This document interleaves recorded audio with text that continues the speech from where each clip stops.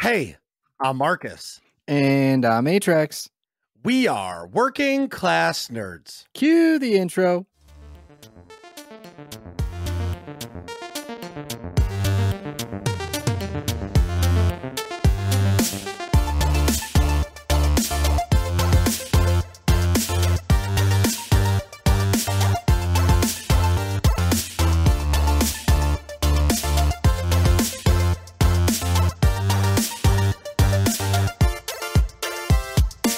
That's right. We are Working Class Nerds, the podcast that gives you no information about your favorite information.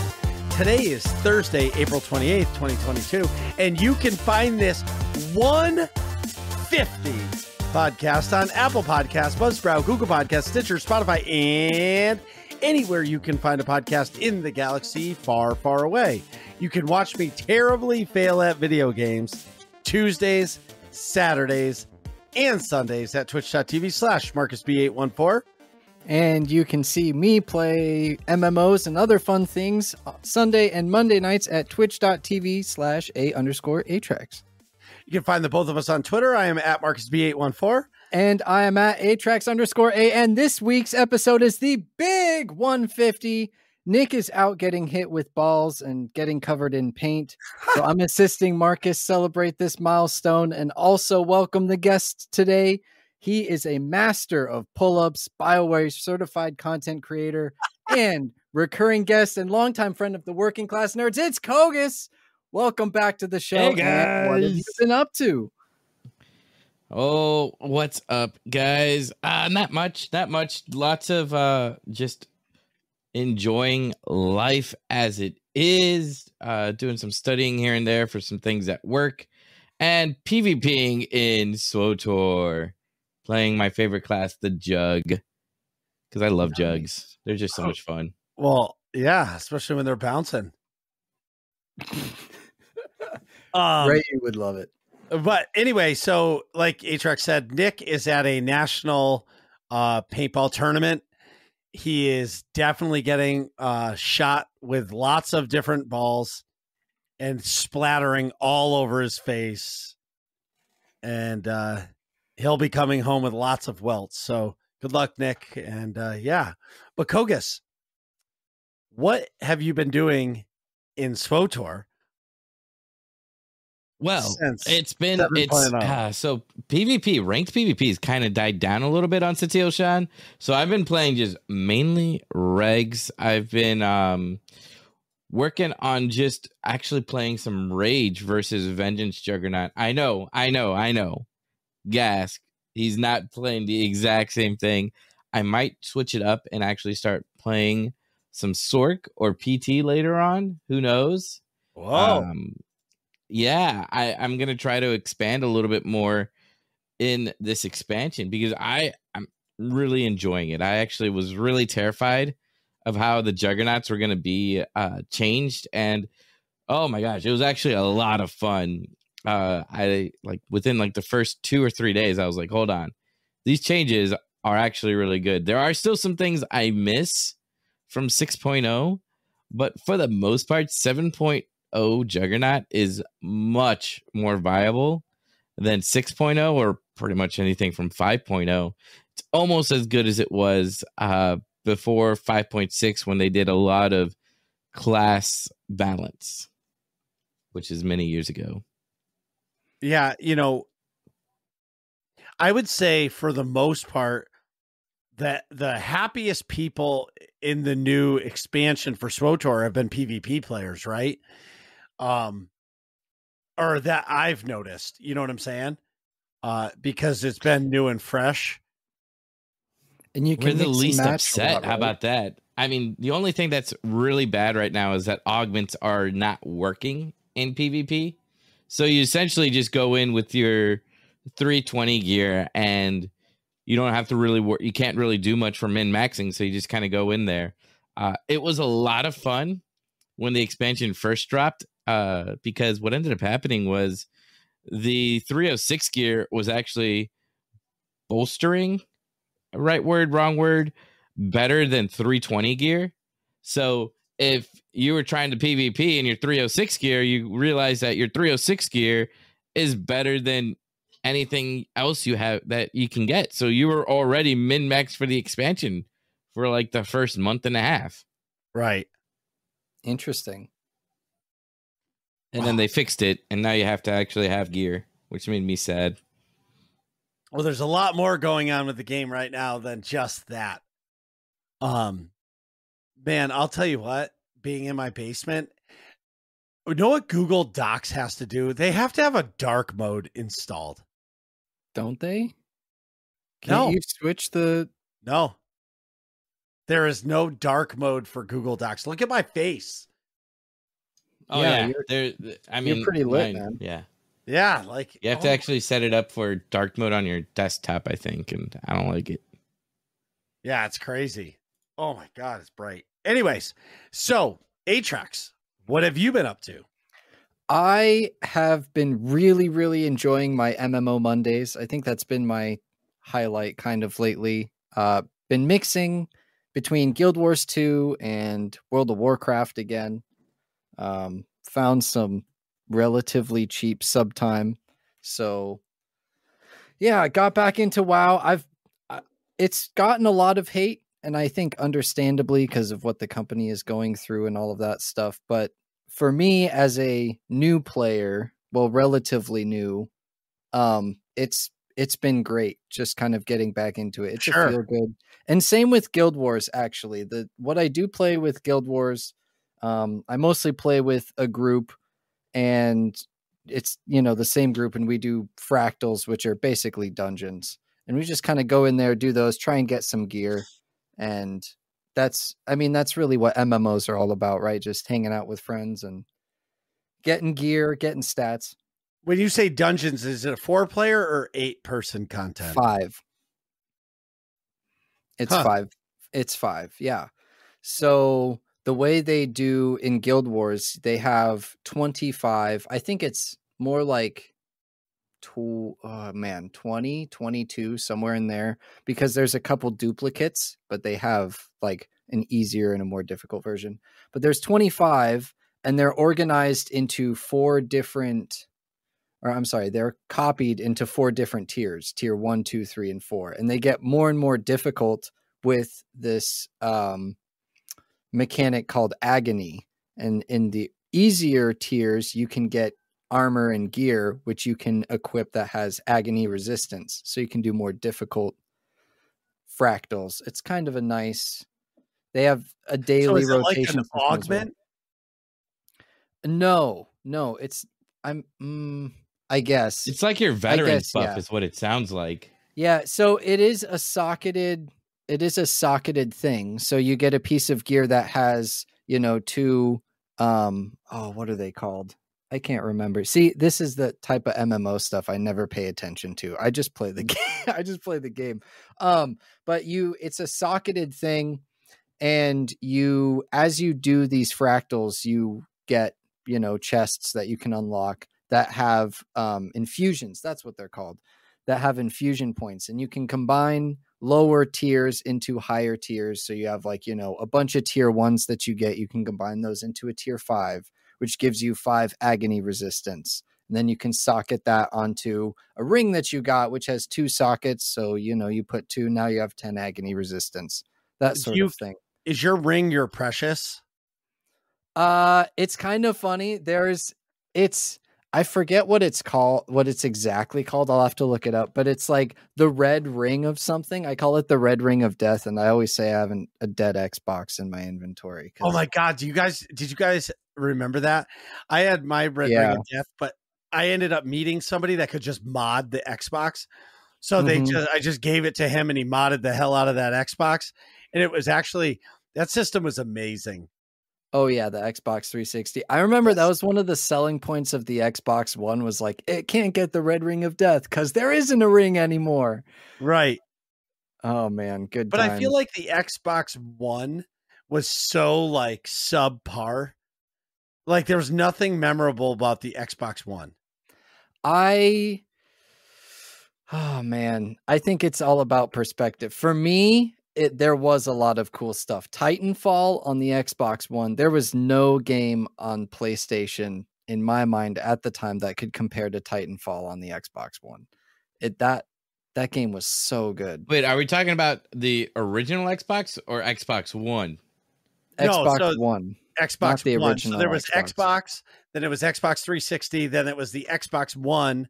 Yeah. And now it's the Xbox Series X. And because S, I never got into Xbox. I'm not a big console player except for the Switch. So you say Xbox, I'm like, fair. cool. Sorry, that one. I should have clarified. I understand that. Especially when it's Xbox and Xbox One, and then the original Xbox, like the Xbox One, as some people would say. Right. No, I totally get that. Well, it's so funny because what I think Xbox or Microsoft does right, and I've had this rant 1,000 times, is they release their games day one on PC. So you can buy any game that comes out on the Xbox day one on the PlayStation, on the PC. For me, that's a huge selling point. Yeah.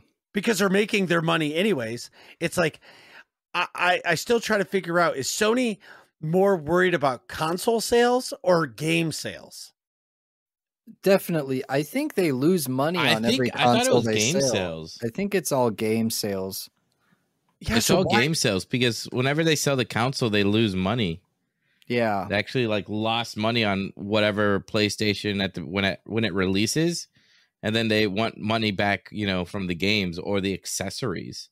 Is where they really start to make their money. Oh yeah, man, controllers are so expensive.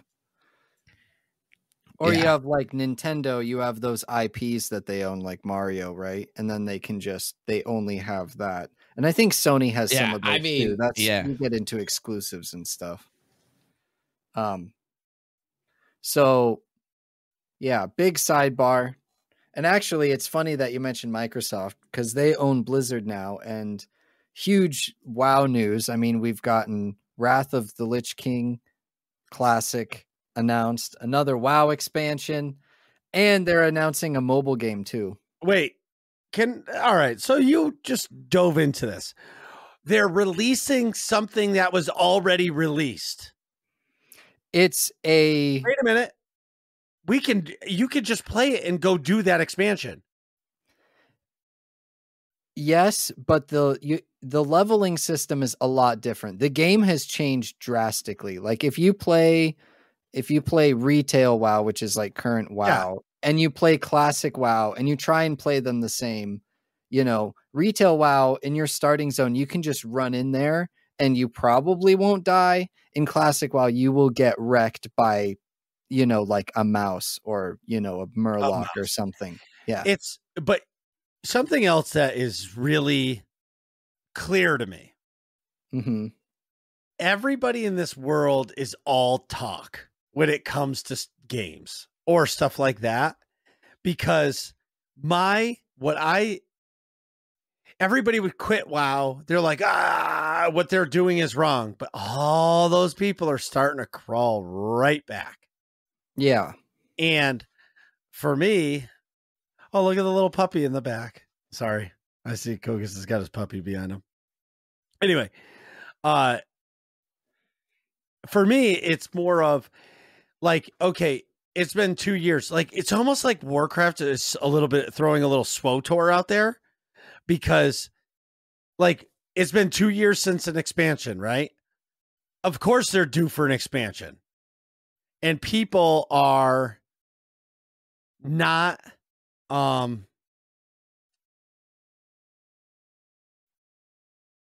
people are going to come back. That's, I guess, what I'm saying. Right. About. Yeah. You know what I mean? Of course. Just like SWTOR players, when 7.0 came out, there was an influx of people. When Witch Queen came out for Destiny, influx of people. Guild Wars, and then it dies down within a month. Right. Well, it's not even that it dies down in a month. It's that people play the game, right? Mm-hmm. So now you look at like all those people that quit WoW because of their whatever. I don't know what to say. How do you say it? Because of what was going on in the business, but everybody came back. Mm-hmm. People are coming back. I'm never going back. That fishing pole goes out with that lure and it's spinning through the water. You do want to get it. Yep. You know what I mean? Yeah. And it's that MMO hook that I always talk about. You know what I mean? Mm-hmm. I watched the trailer for the expansion. All I saw was it. Yeah, I know. That's what I was going to say. All I saw was a bunch of dragons that you're going to be able to fly. That's it. That's it. Like, okay, so they put dragons in the game. This has been in Guild Wars 2 since Guild Wars 2 came out. And Guild Wars 2 is killing all the dragons now. So, yeah. I mean, it is a new class and race in one. You know, so they are adding that to the game and obviously new areas and stuff. I mean, they're trying. Wait, so you're saying a playable race is a dragon? Yeah. Yeah, they're called the Drag Theory. They're like that's not lame at all. So I mean, this was where I saw the trailer. You see this stone dude. You see him with other stone dudes, and they say, "Okay, wait for the signal. Sleep." And so they sleep. Stone dude wakes up. Stone dude's friends are all dead. Stone dude tries to wake up dragons, and then he does it. And then there's dragons, and then that's the trailer. Yeah, you know what? The Mist of Pandoria one, like, as much as people gave it shit for being like, they joked about bringing in the Pandorums, like, as an April Fool's, and now it's actually happening. At least that was a great trailer, you know, where you have the orc and the human fighting each other, and then they're like, here, take the stick that I was just fighting you with, and or you were fighting me with, and use it against this dude. I kind of liked the idea of the panda one, because who doesn't want to play as Kung Fu Panda? Right? Like, I'm a fat guy. Let me tell you, this fat guy wants to be a ninja, just like Beverly Hills Ninja or Kung Fu Panda. I've played a panda monk recently. I did that on stream the other day. That was a ton of fun.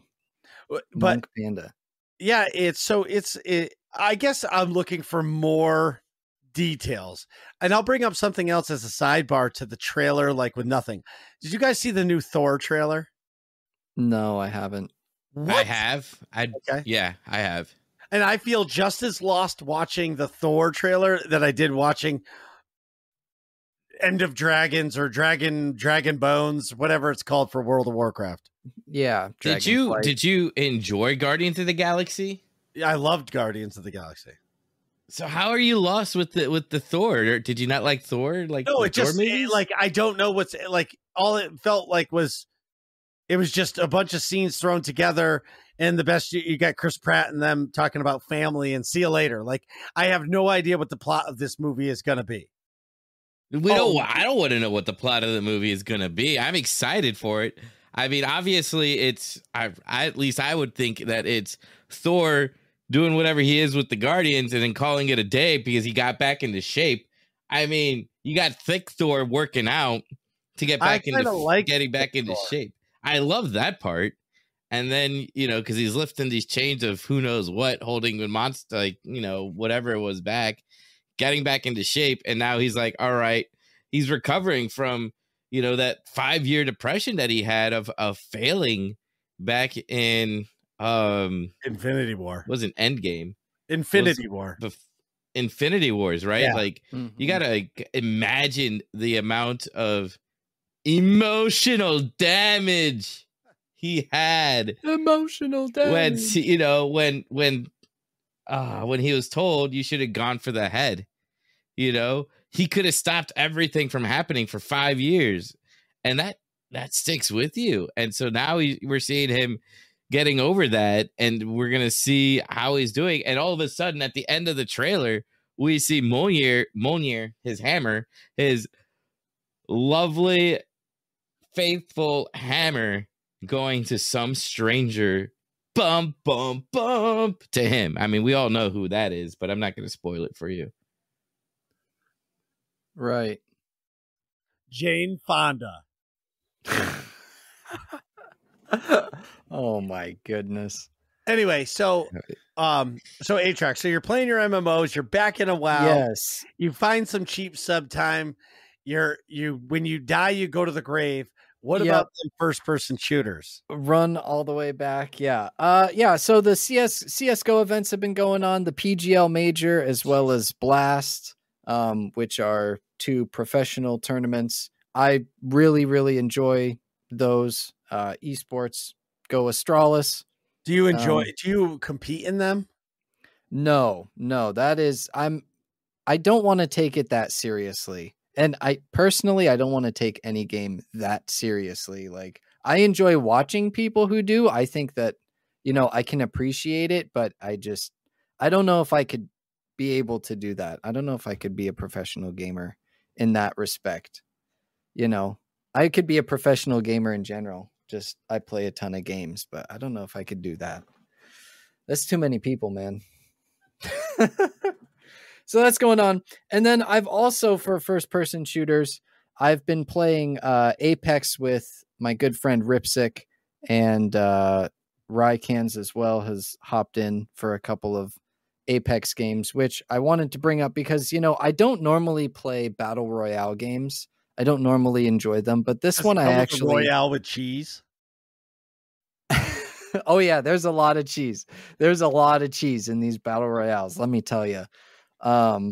But it's really fun. I've found to just not take them seriously at all. And you just run in there all the time. And sometimes you goon people and end up winning. And sometimes you don't. And that's it. I can't play it solo, but it's a lot of fun. I played Apex in the beginning and I liked it. The only thing I didn't like is, and this is more just complaining because it's not perfect, is they give you like 10 bullets to a clip. So you shoot those, and if you don't get that mechanic of like switching guns to finish somebody off, you're always going to die. Yep. They're never going to give you enough bullets in one clip to kill the other opponent. I've learned that the hard way too many times. So that's pretty much been what I've been doing. One more Apex question. How many characters can you pick from now? 6. I don't have very many unlocked. But yeah, but how many are available? Oh, how many are available? At least I think 20. Wow. At least 20, because what Rip does sometimes is he'll do a challenge. He has a 20-sided die and he just rolls one to pick a random character. Yeah, that's awesome. Because when I played, I think there was 7. They just okay. I forget the guy's psycho name. Octane. Yes, he was just released when I play it. Okay, gotcha. Yeah, that was way back. He's pretty low on the list. Right. Yeah, but he was the new character. Okay, gotcha. Yeah. There's quite a few, and I still have yet to be able to identify them. People call them out all the time, and I'm just like, there's one over there, shoot at him. Like, that's pretty much my experience with it. But yeah, it's been a lot of fun getting to just enjoy that. Apex I think it has really, really good fluid movement. It definitely does. Stuff and there's no fall damage, good. Which is amazing. Yes, exactly. You can leap off a cliff and not die. Yep. Yeah. And you can take those zip lines straight up into the air, and then you can like fly around. And that wasn't relocate. In the game when I did it. Oh, really? When I Apex, that wasn't available. They added this new, I love it. They added, it's like a giant balloon floating, I don't know, 100 meters or so in the air with a zip line attached to it. And you can take it and it goes straight up, and then you can just fly and relocate your whole squad, somewhere else. It's pretty neat. I will say that a battle royale is the most streamer friendly type of game there is. Yep. 100%. You get in the game, you play for 10 minutes, 5 minutes, 1 minute, 3 minutes, and then you go to a lobby. So like the streamer can focus on the game, blah, blah, blah, kill. As soon as he dies, you have like 5 minutes of nothing. So you can hang out, chat with the chat, and move on. I think that's why battle royales were so popular. Yeah, it is a lot of action, and it's not a lot of queues, and it's not a lot of downtime either. Even when you're not necessarily engaging on enemies, there's always that constant looking around and like, well, is somebody over here? Is somebody over there? We should maybe move over here. It is nonstop action. So, Kogass, did you ever play any first-person shooters? I'm trying to think. Does GoldenEye count? Yes. Yeah, 100% Yeah. on That could be- N64. Yeah, that could be the greatest. N64. That could be the greatest first-person shooter ever created. It I mean, certainly it was the helped. game changer, right? Oh yeah, it defined the genre for sure. What was the short guy that always ran around? Odd Odd Job. Yeah. Never play Odd Job, man. It was an unwritten, well, it was a really often spoken rule. You don't pick Odd Job. Mm-hmm. And then if you got the golden gun, it was over. My friends and I, we used to play Armor maxed out or Handicap maxed out, whichever one it was, and Slappers only. So we'd literally just be trying to slap each other. And all year like, for 30 minutes. And we're just like, I'm going to kill you. That's awesome. It's just like, well, I still have half my health. That's amazing. All right. So Yeah, I have some rumors for you. On March 17th, 2022, GoldenEye's trademark has been updated by Nintendo. Ooh. Okay. Whoa. What does that mean necessarily? I bet they're going to remaster the game. Release it on the Switch. So updated as in they renewed the trademark. They renewed the trademark on it. They own the trademark, but you can put it in like your legacy bank. Okay. Purgatory and update it and bring it back. Okay, gotcha. So if they redid the trademark, they paid all that money to bring it back. I'm guessing they're doing a remaster or a brand new game, because look at what they did with oh my God, I can't believe Final Fantasy VII. That remake looked incredible. People loved it, and it was only a third of the actual game. Right.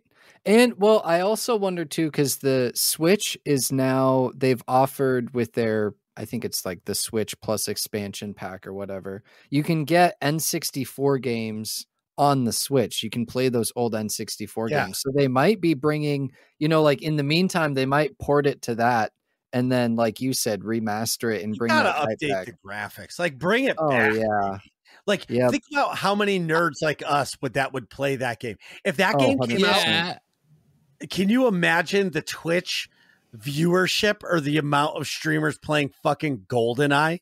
Would you stream it, Kogass, if it came out on Switch? I probably would not. Just because I have no strong skills in this first person perspective, and I don't know, man. I'm not a big enough fish for that. All right, it's not my pool. No, I understand that. I would stream it day of one time just because. Yep. Like the nostalgia of it. Mm-hmm. And I would probably do a LAN party stream. Right, I would call my buddies and like bring Nick over and two of our other friends and just sit there on 4 screens, split screen, and then just go. But I do like the Nintendo Switch Plus that you can play Nintendo and Super Nintendo games on it. Yeah. I find myself playing F-Zero a lot. Wow. From Super Nintendo. I loved that game when I was a kid. Because you go over the booster. Guess you just got to say, I love that game. Stop using the past tense. Oh, well, I do love the game still. That and... There you go. UN Squadron, but they don't have that on there. Gotcha. It was just one of those things. Go ahead. So, Marcus, would you say that's what you've been up to lately? No. Wonderful segue, though. First, I'm going to take a couple minutes. Sorry, everybody listening. Thank you. I'm going to say thank you a lot because of stream as well, but thank you. 150 episodes. Yes, Nick is not here. Last week we were going to record 150 and go through every single guest's name that we did, but Nick and I decided to get dinner, and then we ended up eating so much and just chatting the whole time that we didn't make it back to record, and that's okay too. We've been doing this for 4.5 years, and wow, 150 episodes is no joke. Like the first 3 years was every other week, and then when COVID hit, we did every week, and we haven't stopped. And you both have been on the show multiple times, and like, there's other people that have been on, and it's been so surreal. And to think that we've said, "Hey, I'm Marcus," over 150 times, because there's a couple lost episodes that didn't make it to production. And it's surreal to think that we still do this week in and week out.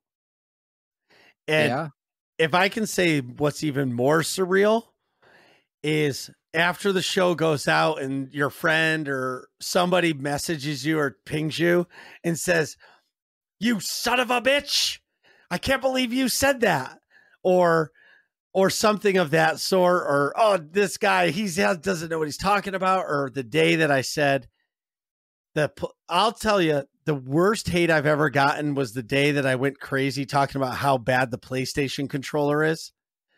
I think I legit got 30 messages telling me how I suck so bad, and just realized that PlayStation is the superior race and all this stuff. And it's fucking funny, man.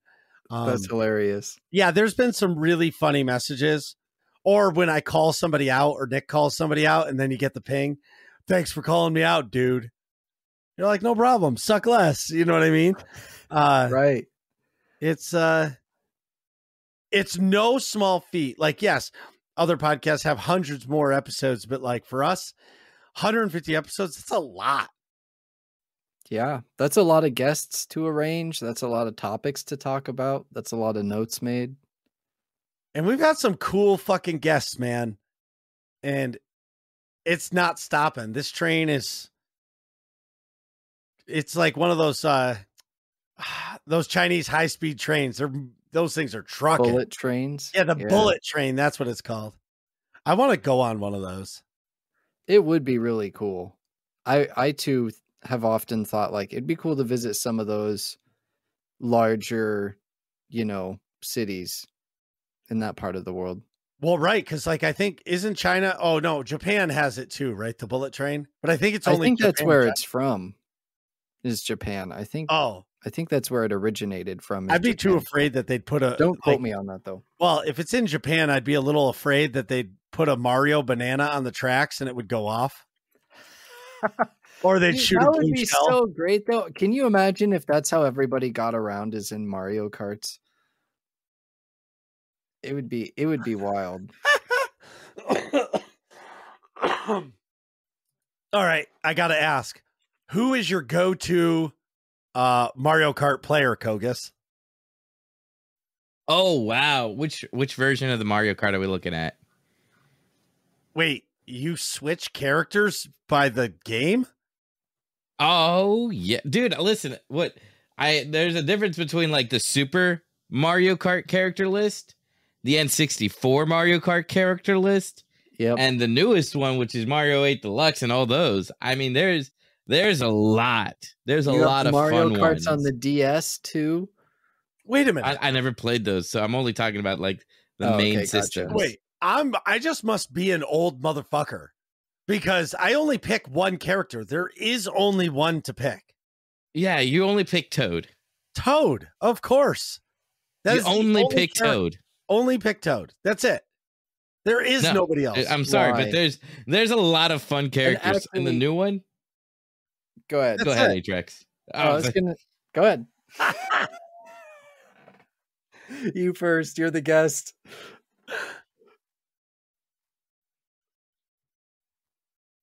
All right, fine. I cave. You can't see it if you're hearing it, you can't see it. He's pointing at me. He's saying it's my turn. All right. Yeah. I totally disagree, Marcus. In Double Dash, Toadette, way better than Toad. You get way more golden mushrooms when you have Toadette in your cart than when you have Toad. I don't need golden mushrooms. I've got the magic ones. Also, my. The red Paratroopa is the best. You get the most red shells. So let's see if we go back to this. When Super Mario Kart came out for the Super Nintendo, and me and my best friend, we would dub ourselves the Bash Brothers. I don't know how, but he would pick Donkey Kong or Bowser, and I would pick the other one. So it was always he'd be Donkey Kong or Bowser, and I'd be Donkey Kong or Bowser. And we're like, we're just the best bros. And we'd see how much we can just push each other off of the tracks, right? That's awesome. Somewhat the same in 64 version. And then on the Switch one, or the Mario Kart 8 Deluxe, it was so many of the cool like what are the little Bowser dudes, the one with the colorful mohawk. That was one that I really liked. Or the heavier set little one. Those guys are a lot of fun to play. So I'm just like, why would I want to play Toadette when I could be one of these guys and just be mischievous? Because by no means am I ever mischievous in real life. Yeah, right. Did you see his nose grow, Pinocchio? Well, maybe, okay, but honestly, I'm being so honest here. Like, I've only ever played, like, of course, I've tried another character, but like, when it's go time, it's only Toad. And it will ever only be Toad because do you always win? Yes. Well, always. No. If I lose, it's usually the time I lose. I don't do the online stuff, but it's like the 200cc where you got to like jump into the corner and drift. Oh yeah. Like that's hardcore. The other ones, of course, I win, but like 200cc, that's like pro level, and you have to be in third place the entire race. So you got to keep it off until it's like halfway through the third and final lap, where that's where you kick it into gear. Because if you're in first place, they're gonna blue shell you because the AI will not let you win. Oh yeah, dude, I have games where I've gotten 10 coins, because I'm trying to get all 10 coins on Mario Kart 8, and literally as I am crossing the finish line, like my front wheel is already over the finish line, but the game hasn't registered that I hit the finish line yet.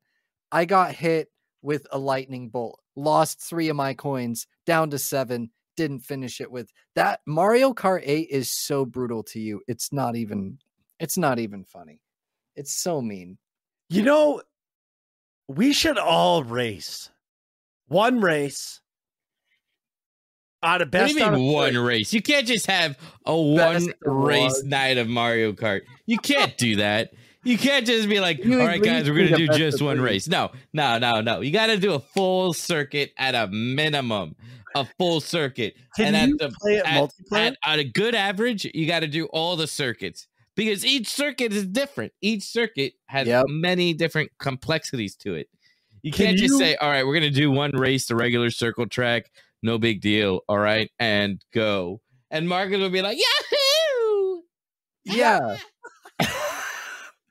There's like 32 different tracks. You want to do one race? One race for pink slips. And it'll be my choice. Nope. I can't wait to beat him and be like, I'm going to kill Toad now. Yeah. Oh, no. Yeah. Oh, no. I'm in trouble. Ah. I'll get him next time. See, mine doesn't usually say that because I win. I always win too. But so on the Switch, here's the thing: is that I always win 3. So my question to you guys are: does the Switch have online, like where you can have friends? Yeah. What's your gamer? You just can't do voice over Switch because of toxicity. Yeah, and it's not nearly as easy because instead of just being like, oh yeah, my gamer tag is blah, blah, blah. It's like, my Switch code is 7830624WZM. Like, it's this super long code. And if I can go one more conspiracy theory, they're saying that the Switch can't handle Breath of the Wild 2. So, ready for my tinfoil hat? When they released Breath of the Wild 2, brand new Switch gets released with it. Well, isn't there already a Switch Pro? Do they just mean that it won't be good? No, that's the OLED. Yeah, it's just a bigger screen. That's it. Everything else is the same. Just bigger screen. They didn't even put more RAM in it. I mean, I can see that, but I don't know. You need a bigger game catalog for the Switch before you can have another one. The game catalog is pretty legit. Listen. Compared to where the Wii U was, I mean, I don't know if you guys remember back then, but the Wii U, if the Switch was not what it is, Nintendo would be out of the game. Like, Nintendo would not be where it's at. It barely survived its Wii U phase, and the Switch brought it back out of the dark age. My friends and I always made it a joke. We need an ambulance. Wii U.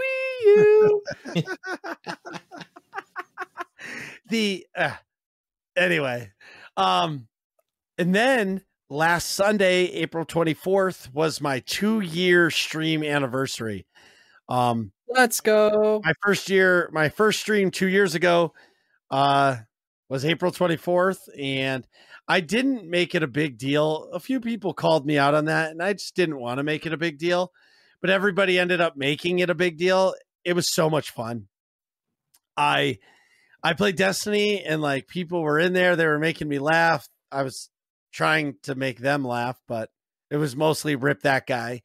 And it was so much fun. Rip that guy. And you don't realize how long 2 years is until you think about, like, wow, I've been doing this 2 years. It feels like I just started doing this. Mm-hmm. And that's, 2 years ago, my daughter was 4. Now she's 6. You know what I mean? Like, it's just crazy to me. And I'm officially old. And so thank you to everybody who has been continuing to support the channel and coming by and having fun. You guys have no idea how much that shit means to me. This has been a tough couple months, but it's really good to see everybody come around and come hang out, and getting people to play the game. That's awesome, because Destiny is really fun. And I don't know how the Twitch algorithm works, but thank you to all the people that have rated my channel. Like, these people, I have no idea who they are, but they seem to find me. There is no Twitch algorithm. These are people finding you. That's the biggest issue with Twitch, is that there's no algorithm. These are the people that have looked out into the Destiny community and have found you, Marcus B814, and have said, I think I want to raid this guy. That is literally the biggest issue with Twitch, is that there's no algorithm. There's no channels, like what channels recommended. You think that comes up? Do you think people read that? That's like the weakest thing. Compare that to YouTube's algorithm. Compare that to a TikTok algorithm. Got to be kidding me. Sorry. Well, small tangent into another tangent. I'm not even going to let you talk right now, Marcus. So I'm very happy that you did your 2-year anniversary, because I didn't do anything big for any of my. I've never done a Twitch anniversary. I don't even think if you've realized that. But last year, or this year, however you want to say it, I didn't do a birthday stream. The week before, it was like my birthday was on a Saturday. On that Monday, I got in a car accident and I totaled my car. So I was not in the mood to do anything. I was barely streaming as it was through that. I had just gotten over COVID, and I was just like, I don't want to do anything. And I regret it so much that I didn't do anything, because it's just a missed opportunity to celebrate with your peers, with your community, with your viewers, with this, like, all that. I mean, look at what Atrax did for you on this one with that awesome video. I've watched that thing like 3 or 4 times. I love it. We get to see Marcus going, hey! We get to see smooth baby face Marcus with Tatooine in the background. It's just hilarious. And it's a missed opportunity when you don't do that. So I'm very happy you did it. I appreciate you saying that. And, I was going to say, anyways, an Atrax made an awesome video, partnered up with Greenbot, and it came out so good. And I didn't even know it was happening until he posted it. He sent me a message that was like, oh yeah, here, play this. And I will say this one thing is, having somebody do that for you, or I didn't know, but somebody doing that, like, anybody out there that wants a video like that, I tell you to call Greenbot or get a hold of them. because it may not cost a lot of money, but send them like 20 clips of your past, however long you've been streaming. Because the one thing that I noticed from the video is how far the channel has come. If you look at some of those, like I had banners all over, the whole screen was cluttered with stuff. I got attacked by a fucking bee. There's like a bee in my house. That's my favorite bee in my house. Right. But like, and to watch a stream evolve is pretty cool. Because even if you go back, I'll say Kogass's, you go back 2 years in Kogass's stream, his stream looks vastly different then than it does now. Yep. We should hope so. We always want to strive to grow, right? There was somebody who it was just after I actually got to become an official SWTOR content creator. So this was a long time ago now. But he talked to me in voice, and he was like, Kogass, you used to do this, you used to do that, and you don't do that anymore. Kogass, you've changed. And he tried to kind of take that as a jab at me. And now that semi resurfaced, and I'm like, I'm not having anything to do with this person. He's done some really messed up things. He said some really messed up things in my presence. He's messaged me upset that people antagonized him for the things that he said. And I'm just like, I'm glad I've actually changed. Because the worst thing is to see somebody the exact same spot where they were 4 years ago and not grow as a streamer, not grow as a person, not grow. Like, what have they added to themselves? What are they learning? Are they doing anything new? Or are they just doing the same old thing? And I actually pity that person now. Because they're not doing anything different. They're not doing anything to have themselves grow, and they're still doing their best to try to be relative in what they do. But I mean, it's just sad. Well, it's like you said, you have to evolve, right?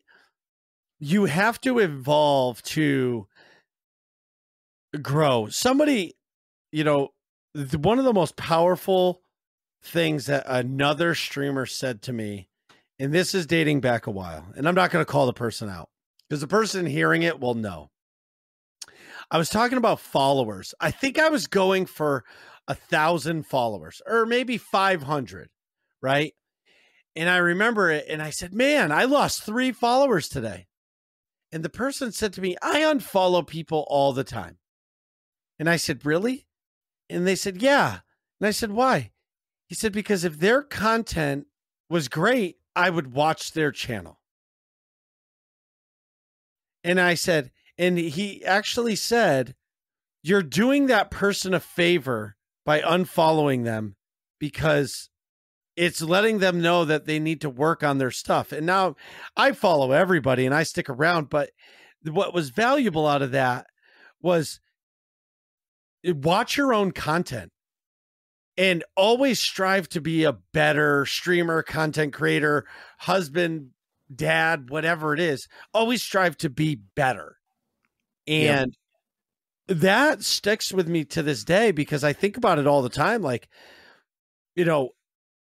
how do I make my stream better? I think I have this conversation with friends and they have the same conversation with me. It's how do you make your stream better every time? Squats. That's the answer. Well, pull-ups is the best. Yeah, pull-ups. I thought it was my arms are still sore, by the way. That's the best. But see, that's how you engage. But that's how you engage your audience. Like, even if they don't want to donate bits or sub or anything like that, you have channel points where if they hang out in your stream and you save X amount of points, you'll do a pull-up. But if you get 3 or 4 people that all do that at the same time, now you got to do 4 fucking pull-ups. I'm a big guy. Pull-ups are awful. Awful. Like, yeah. Awful. And you start. That's actually. You start doing Yeah, 20 or more of those? it's really cool that you bring that up, because that's exactly what I was having issues on. Was I was not having the engagement that I was looking for on Wednesdays, and that's where I was like, I think I was talking to you, or I was trying to think of something to do, and I was like, so what do I do? Let's do. Well, I've got this pull-up bar, I got this closet behind me. Why don't I just make some use of it? And everybody can be like, dude, that closet's as bad as your inventory, Kogass. And I'll be like, yeah, we don't worry about it.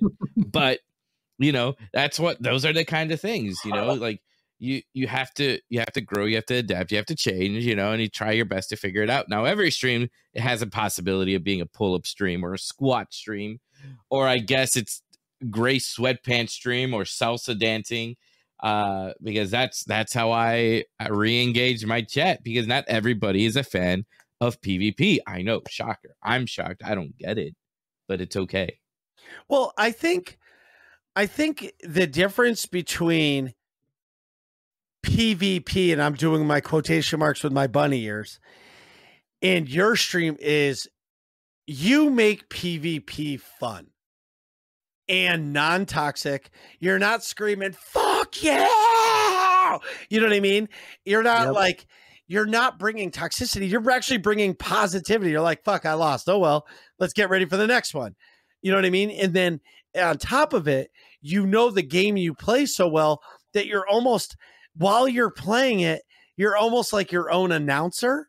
So for a lot of people who don't play SWTOR PvP and they want to, they can watch your stream and learn how to play the game by just watching and listening to you, because you're like teaching them how to do it while you're playing it.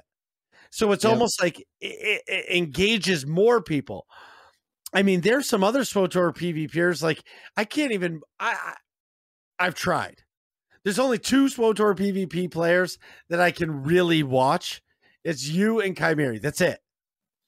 Because everybody else, well, I don't really know anybody else because I don't watch them. You know what I mean?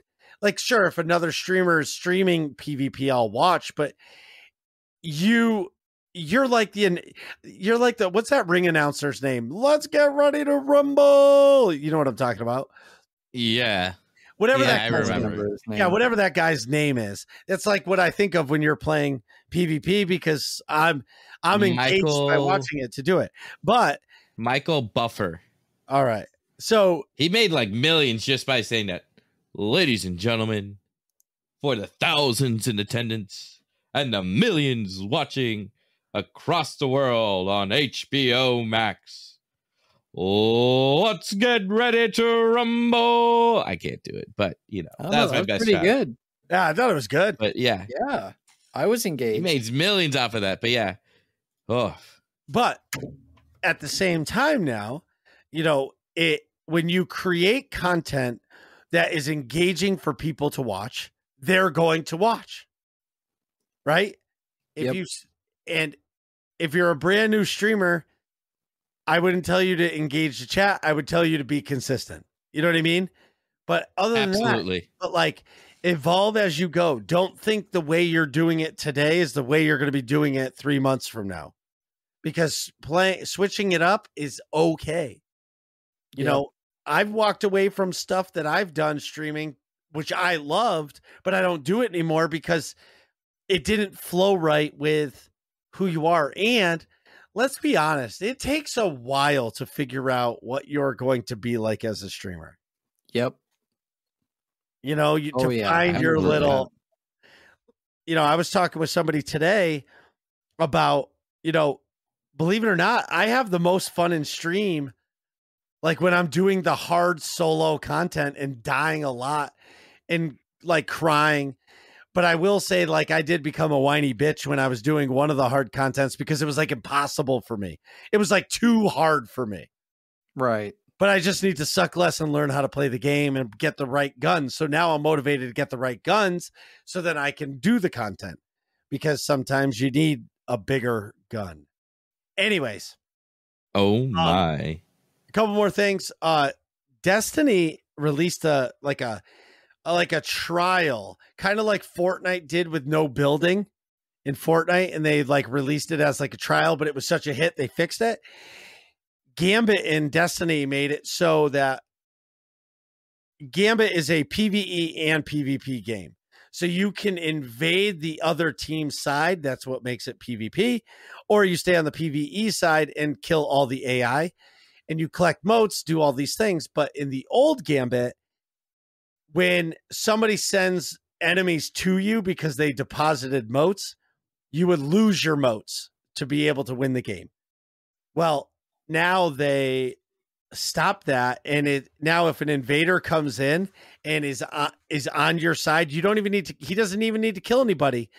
You lose motes just by him being in there. So it almost makes your team have to go hunt out an invader, which is a really cool mechanic, and I'm actually enjoying it a lot.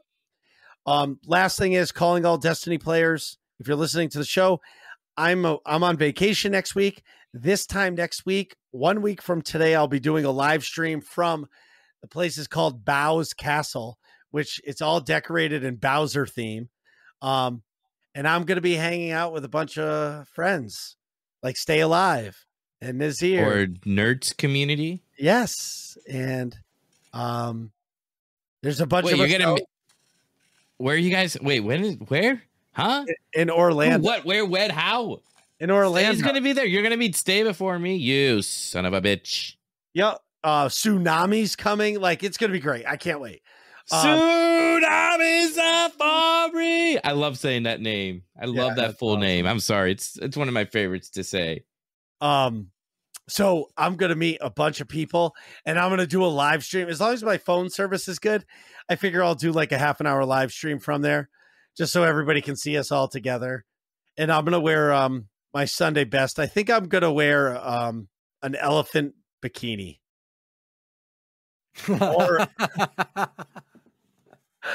Or just maybe my pink shorts. You should go as wear the pink shorts. You should go as Robert Incredible. Nope. So Robert is being fixed right now because I tried to be funny with my kids. So I put on the suit and I ran out, but I kind of tripped. And when I tripped, I bent over and it split up the ass crack. So, oh no. So it's going to be fixed. And yeah, it's fine. It's just gotcha. It's just a spaceman. It's fine. Everything's fine. It's totally fine. So anyway, so when I come back from vacation, I'm going to be starting a Destiny raid team to be determined on the day. But I'm starting a raid team.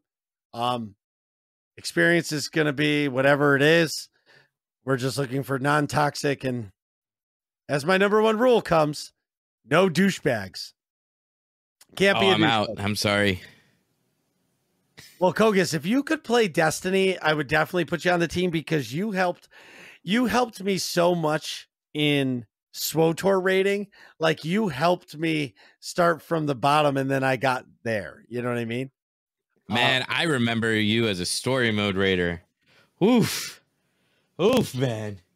You're like, what are we supposed to do here? I was like, Marcus, you have to worry about the mechanic. What mechanic? This one. That's a mechanic? Yes. Can't just blow through it. Oh, Marcus, you can't stand in the yellow puddle. What yellow puddle? The one you're standing in. Oh, I didn't even notice that. Marcus, what buttons are you hitting? 1 and 2 and 1 and 2 and 1 and 2. Do you know what a rotation is? No. Marcus, are you serious? I think I talked to Marcus before he even got his first MMO mouse. Wow. I think he was still a clicker when I talked to him. Yes, I was a clicker. Filthy clicker. That's something I still have to fight in MMOs. I have all the buttons mapped out and everything, but I still have to fight the urge to click stuff. What my advice is, it's like learning how to keyboard and mouse from a controller. Like if you're used to a controller, keyboard and mouse for me took a month to really like get comfortable with. It's like you have to do like hand stretches to like learn how to do it. But once you do, I can't ever go back. Now, like I can never imagine not having an MMO mouse. Even in Destiny, like all of my stuff is on my thumb. It's amazing. Yeah. You know what I mean? Like, oh yeah, 100%. In an MMO, I walk with the two mouse buttons hold down. So my WASD was all my defensive cooldowns because I can't can't do it all. You know what I mean? Yeah, I know. I don't know how you walk with the mouse. I use WASD. I don't know how you do it. I still use W to walk, and I point my direction with I hold my left clicker pretty much, or my right clicker pretty much the entire time. I usually do that too. You just have to have fast reaction in PvP. But I can't imagine like strafing with mouse. You can't. You don't strafe. What do you need to strafe for? You don't need to strafe at all in an MMO. You rotate your camera angle with the mouse, so there's no strafing. I guess. Or I actually have my strafing set as A and D. So my camera angle is changing completely with just my mouse, my right click, and my scroll wheel. That was man. A was Saber Ward and D was Cloak of Pain. I guess that's the FPS gamer in me that needs to strafe left and right. Yeah, I don't even strafe in Destiny. So here's the thing: in SWTOR, your character actually moves slower when you jump with your spacebar.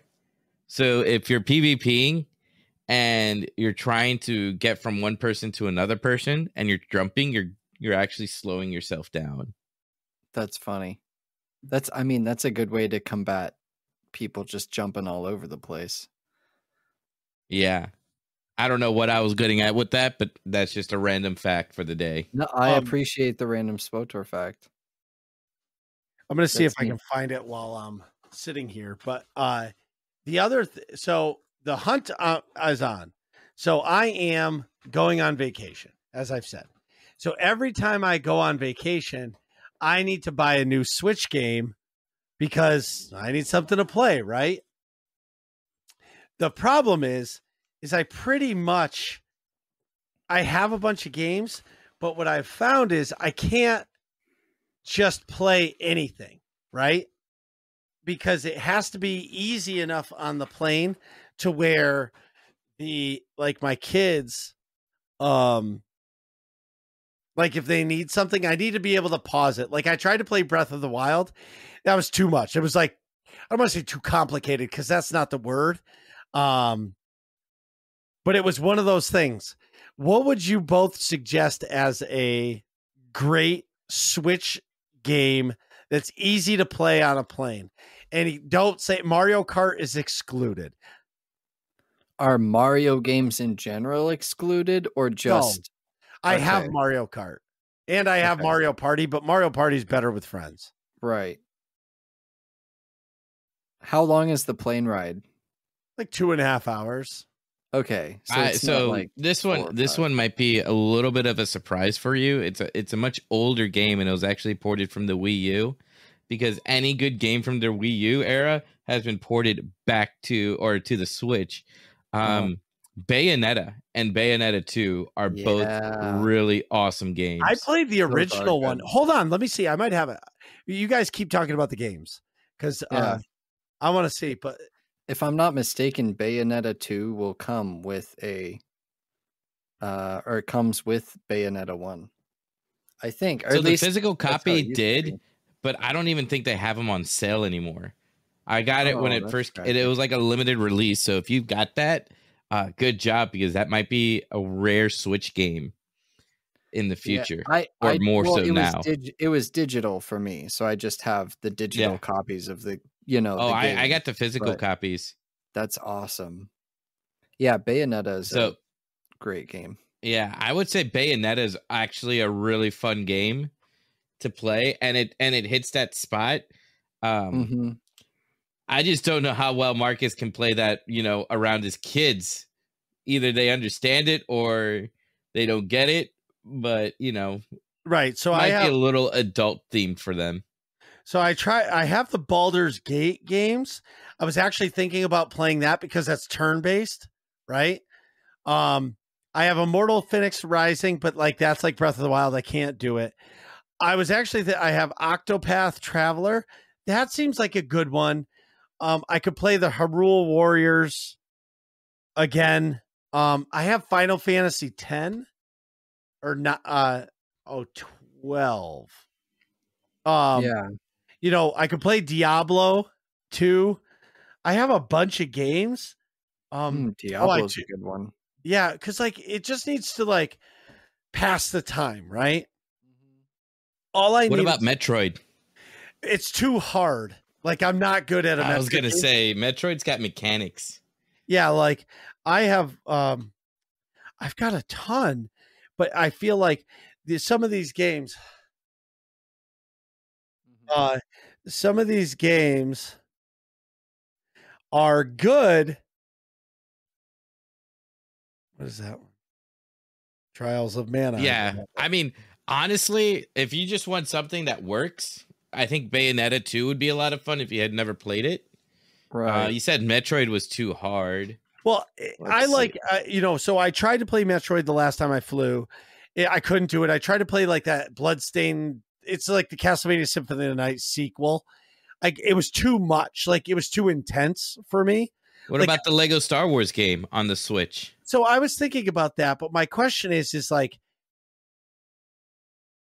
am I going to really like struggle to see what I have to do?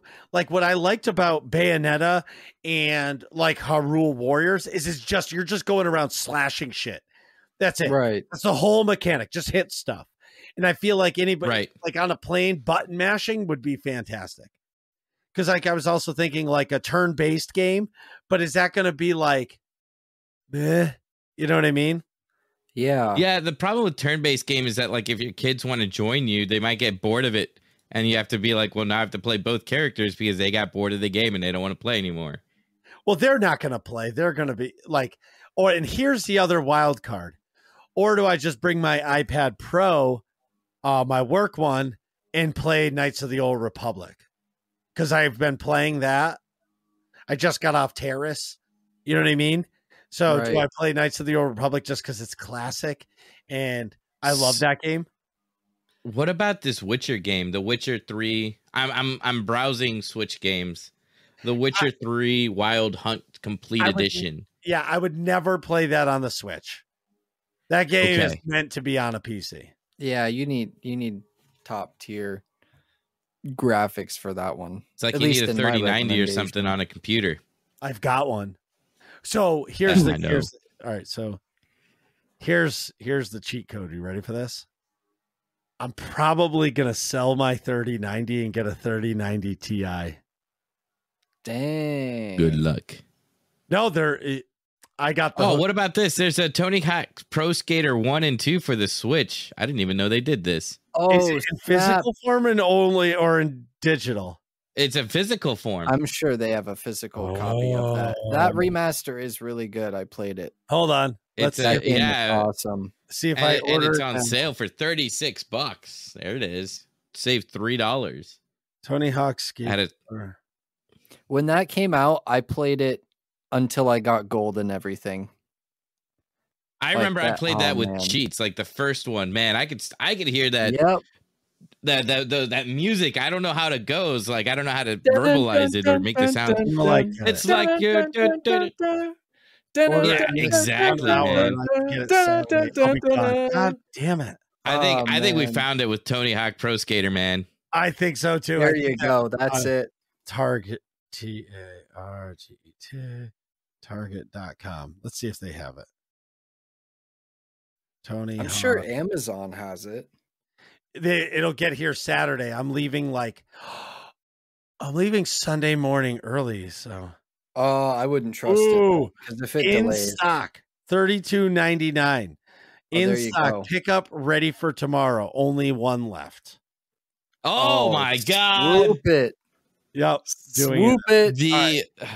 It's like you two were made for each other. You and that copy. Listen, when that first here, do you guys listen to Spotify? Yeah. Okay. I listen to you on Spotify. All right. Well, shout out to the Spotify listeners. I'm going to give you guys the greatest gift ever. Somebody created the entire Spotify playlist of all the music in all of the Tony Hawk games. Oh, that's nice. Dude, I've been listening to that at work. It's amazing. Like, it just brings back all this nostalgia, huh? All of it. Anyways, so, we found the winner for the plane. In AIE news, Tuesdays are clan night for Destiny 2. We've been rocking. We've been getting like 8 to 10 people joining. It's been fantastic. We start at 9 p.m. Eastern. It's reset day, so that makes it a lot of fun. And there's enough stuff to do to keep everybody engaged.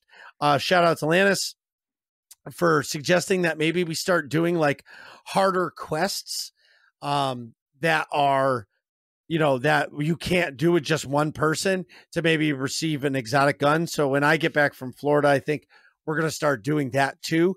Maybe a couple of us break off and go do that. So listen, don't hesitate to join in on the fun. Get in on the fun. If all this sounds fun to you, go to aie-guild.org. Get our Discord info in the top right-hand corner. Ask for a guild invite. Join the Discord. Chat with us. Check out all of the games we play. When I talk about all of the games, I'm talking Lego Star Wars, Guild Wars 2, World of Warcraft, Eve, Lost Ark, Star Wars The Old Republic, Destiny 2, Diablo, Elder Scrolls Online. There are so many games that we play, and there's so many different divisions. I promise there's some game in that Discord that you play that we play, and we would love to have you. So I know normally Nick definitely has to use the bathroom, but I'm sure Kogass and Atrax do. So we'll be right back. 150 episodes. Can you imagine that? I never did. I'm sure Nick never did. But 150 episodes. That's a lot of talking. Our first episode ever was the Last Jedi review. Now, we all know that has its tipping points when you talk about it, or polarization. But that was when we first started this show. Nick and I did the show for the first 3 years or 2.5 years, every other week, religiously. Every other Thursday, it was podcast day. We did that for a long time until this world got a pandemic. And when the world got a pandemic, we both decided that, listen, we need to do this every week.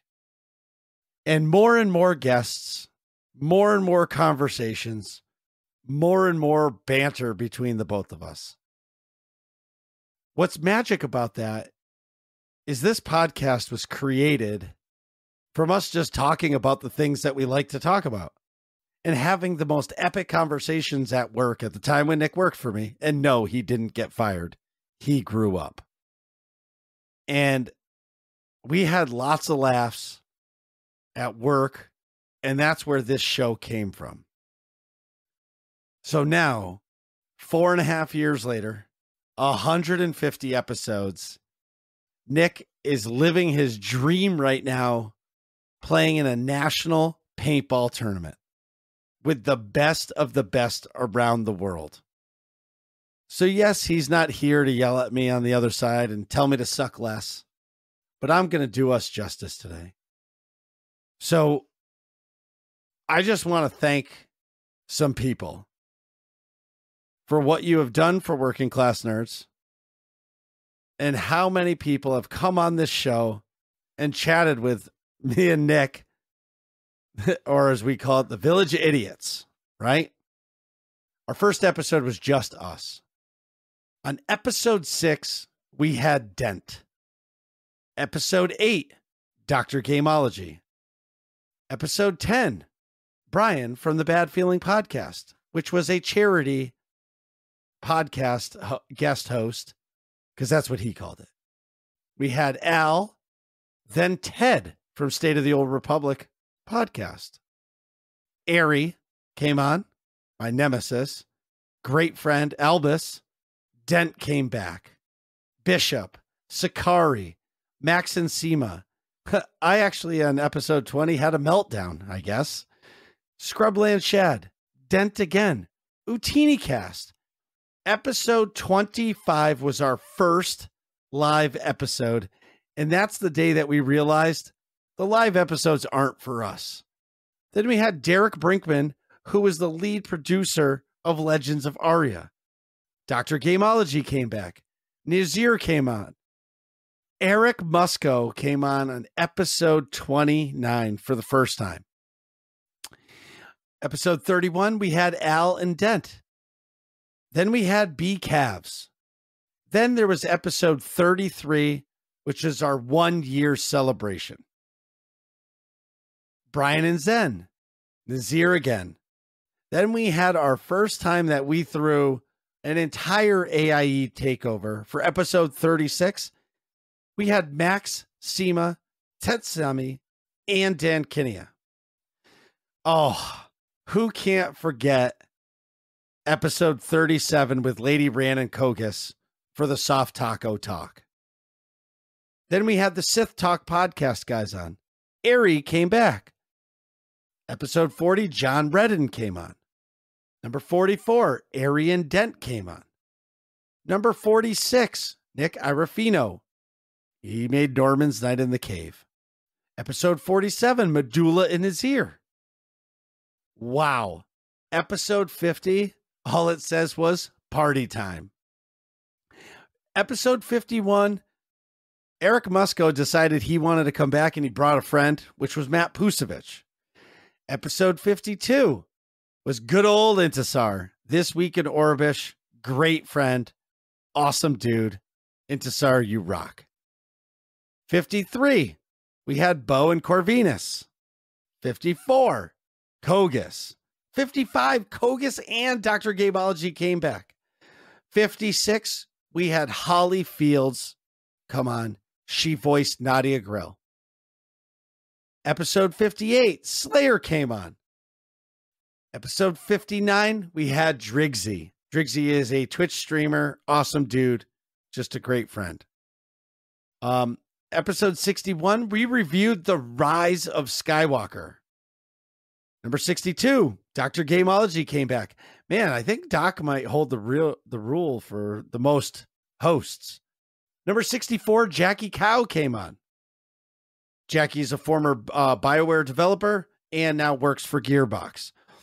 Episode 66, Intisar came on again.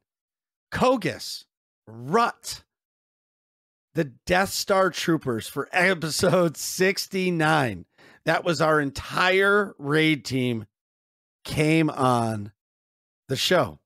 Episode 70, Dr. Gameology again. 71, Sith Lord Brit. 72, Jackie Cow. 73, now we can't ever forget this, Kogass and Glitch. Man, that was one crazy conversation. Number 74, Cat and Ven. Number 75, Fezgig. Number 76, we went live on Twitch.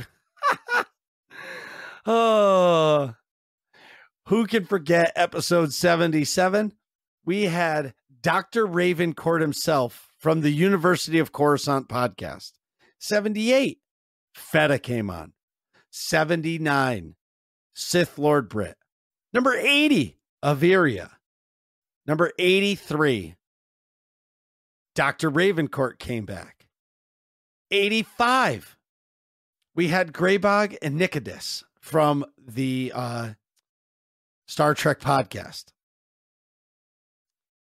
86, Kitty came on for the first time. 87, Jay Muscleman. 88, Mr. Intisar came back. 89, Ted from the State of the Old Republic came back. 91, Lucy. 92 was the first episode with Chimeri. 94, Max and Seema. 95, Chill and Kitty from UtitiCast. 96, Kogass. 98, Kitty. 99, Feta and Al. 100 episodes, Max and Seema. 101, Moxie came on. 102, Jackie Cow.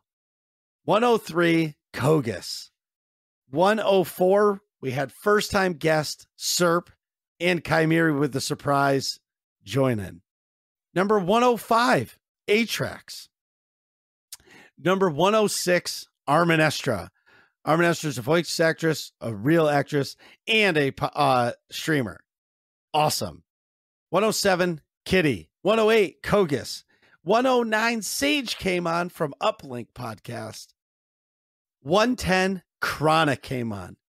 And he was drinking his orange spritzer, whatever it was, with an alcohol content of like 3.3. Number 111, Lore Seeker on YouTube and Warrior Nerd as I knew him. 113, it was just good old me and Doc. 114 was Rayu. 115 was Amish Ace. 116 was Mac Daddy. 117 was Kitty. 118 was Declan, streamer from across the pond. 119, Chill came on. 121, Vel and Intisar. 122, Oh No Plays / Creates. Kogass came back. Tabs came on for the first time in 124. 125 was Stay Alive. 126 was Chimeri and Atrax. 127 was Doritos. 128 was Randy. 129 was Nick and Feta. I was sick as a dog. 131, Kitty came back. 132, Dan Bly came on. Who can forget the Christmas episode with Storm and Norman for episode 134? 135, Dr. Gameology came back. 136, SM Playboy came back, or came on for the first time. 137, Serp came back. 138, we had the honor of meeting Gator and Hazel from Guardian Downcast. And still to this day, I still get to play Destiny with them, and they're just awesome. Number 140, Max and Seema. 141, it was the Kitty Litter podcast, which we had Kitty Kisses and Kitty Treats. Wow, there's a lot of people. Number 142, we had Out of Body. 143 was Ven and Cat. 144, Doritos came back. 145 was the infamous live episode, kind of live, like partial live with Chimeri when he drove down to Nick's apartment. Number 146, the real Marcus B Gaming came on. Could the real Marcus B please stand up? Marcus B Gaming stands up. 147 was Tom TV.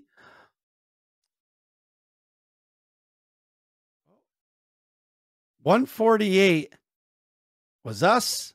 149 was Free Ride Games. And then 150 was Kogass and good old Atrax. What I'm trying to say here to everybody is that this has been one wild, wild ride. And it's unbelievable to me how many people have come on this show. And it blows me away every time. Because you think about all of the people that have come on this show. All the people that have influenced us. And I can't thank them enough. Because this podcast doesn't happen without all of you. With that said, everybody, I just want to say thank you from the bottom of my heart. I really can't thank you enough. Nick is shooting his paintball gun in Dallas, Texas, and he's thanking you too. This has been one wild ride. I'm looking forward to having all the new guests on. We're looking forward to chatting with each one of you. If you want to come on the show, don't be afraid to DM me on Twitter or in the Discord. Don't forget to join the Nerds Community Discord. Thank you, and may the Force be with you. And we're back. So today we're going inside Kogass's head. He is not wearing a maid's outfit yet. And we're discussing SWTOR's 7.0.2 I don't understand all the points update. But so the big update that came out for SWTOR this week was the weapons outfitter has been finally released. Finally. Woohoo! It's here. Sorry. Right. So any lightsaber, blaster, anything in the game, you can now save and use, and it doesn't matter what it is. Now, for all the people out there that bought the SWTOR Digital Deluxe Bundle, can use that lightsaber that was in it, because now you can use it because there was no mods in the game up until now. So now the weapons outfitter is released. The new customization functionality is now live. You can now have one weapon or weapons for dual wielding combat styles, like everybody should be playing a Marauder. We all know that.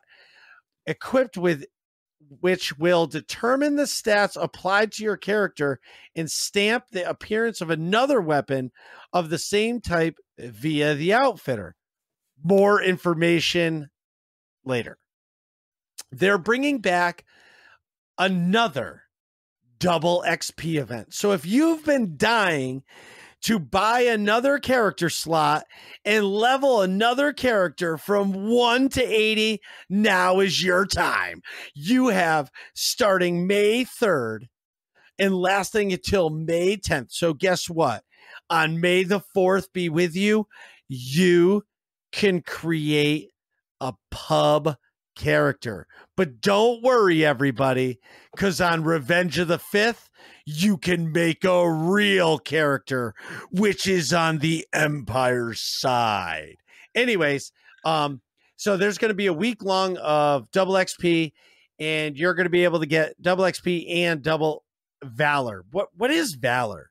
I still don't know. Valor is like it is your experience that comes with PvP. You get titles that come with it, and you actually have to have a certain level of Valor to actually queue up for ranked PvP. Not very high. Oh, I see. But it's like level 20. But you're also able to unlock. You're able to unlock it. The more important thing is you get titles. You get like the Gladiator, and then you get the Battle Master, and then you get Warlord, and then you get all the other ones, Elite Warlord. So it's all these other ones. It's and like a double PvP XP rating. It's not really rating because you earn it whether you win or lose. Okay, gotcha. So you just earn it, and it's a track. Interesting. And then so Valor's it's cool because you're able to unlock, like you have to actually, some of the old PvP gear you actually had to have like a certain level of Valor to put on. So the old Battle Master, you remember that? Oh, what is it? The Reavers, the one that looks like the Marauder, the spiky armor set in the game. Yeah, like Darth Maul. That one, Darth Maul's outfit. That one required actual Battle Master or required Valor to put on, and then people liked it so much that they ended up putting a different version of it on the cartel market because people didn't want to grind out the Valor for it because you need Valor level 40 or 60 or something like that to put on that gear. So there's some gear, some old gear that you would need Valor for to put it on, and the titles, and then you can get mounts or crystals depending on your Valor. That's mainly, I mean, that's way back when. You can get most of those color crystals via cartel market nowadays. So things you don't need to know in SWTOR. Huh.